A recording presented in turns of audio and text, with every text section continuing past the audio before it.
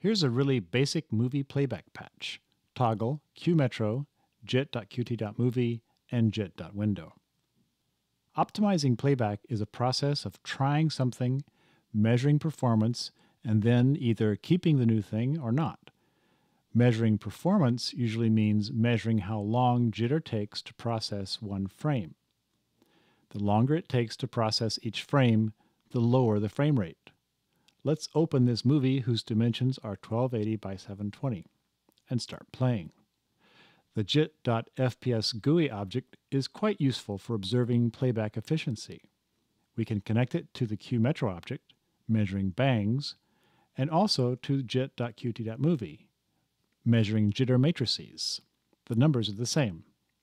Note that if we attach this toggle and message box to send the message unique1, we avoid duplicate frames, so the movie plays and outputs matrices at close to its native frame rate, in this case 23.976.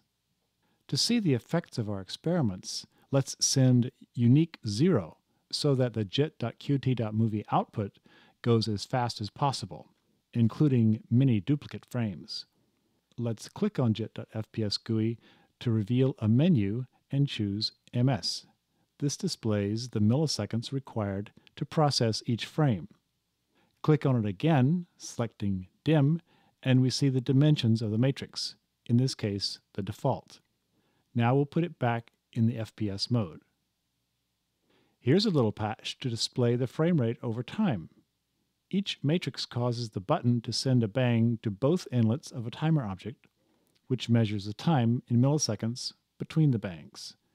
If we divide this number into 1 second, that is, into 1000 milliseconds, we'll get the frequency of the bangs. That's the frame rate. The trick now is to feed it into a multi-slider object, getting the inspector and changing its attributes so that slider style is line scroll, range is 0 to 60, and in the patching rectangle, the third element is about 80. Now we can more easily track performance over time. See how unique1 affects the frame rate? For our measuring purposes, we set it back to 0. Here's one more trick to track performance. On a Macintosh, open Applications, Utilities, Activity Monitor. Select Disk Activity and move the window so we can watch it while we work in Macs. A similar application is available in Windows. We'll add the attribute @adapt1, which resizes the jitter matrix to match the movie. Thus, we can see the effect of clip dimensions on performance. Open a 640 by 360 movie. Note the frame rate and the disk activity, which is displayed relative to a peak value.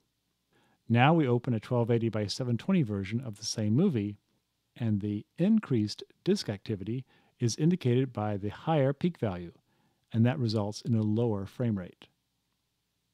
Whenever jitter needs to scale a movie to a different size, additional processing is required. By playing the movie's native dimensions, we avoid the performance hit of scaling in jit.qt.movie.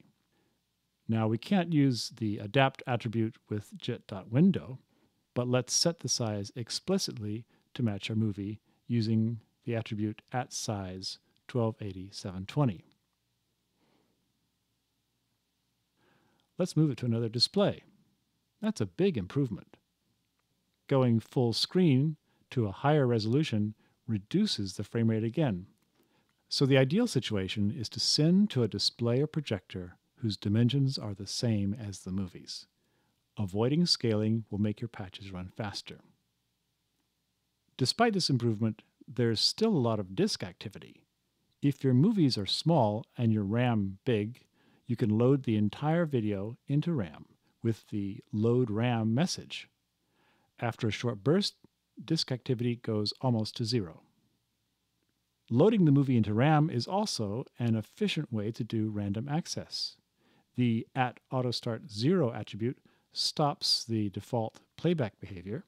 Now when we reload, the frames don't advance. We'll move QMetro's output to this random 2000 object, which sends random numbers to the message box frame $1, comma, bang. This reads that frame number and outputs the matrix.